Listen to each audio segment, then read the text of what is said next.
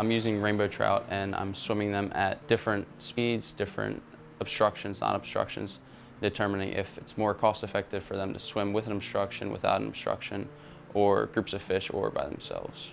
This is my first experience doing the research. It's helped me a lot. It's gave me a lot of lab experience, which I've never had before. That's one of the main reasons I did this. But it also gets myself to know the professors on a personal level, more or less than a classroom level.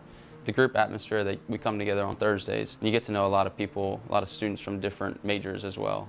I think the major goal of the summer research program the last couple of years has been to sort of expand the definition of research at Widener and undergraduate research. And we really do think of it as a scholarly activity, whether that's traditional research in the sciences or engineering or book editing in English. Any project where the faculty and the students collaborate on some question in their field is sort of how I would define research. One of my research partners, Tom, created a map. From that data, he localized a hotspot which you can find French speakers.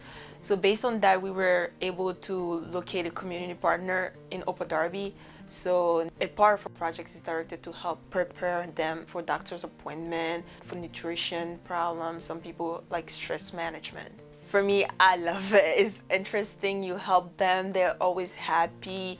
Always the smile at the end, the thank you, even the small little thing that you do, for me is really rewarding. I really did struggle academically freshman year. I mean, at one point I was like, maybe I shouldn't even be here type of thing. It was an honest thought. And then sophomore year I came back, I was trying pretty hard. I had a lot of honest conversations with Dr. Coughlin at the time, who really kind of was encouraging to me. And he said, why don't you try doing some research that might help you kind of get more into your studies. And it turns out it was true, because I think when we study biology as a freshman, you read about what is a protein gel, and you just read about it, but it's something about doing it. I think that was important for me, like having that real world experience and then going back and studying was like meshing those two things together.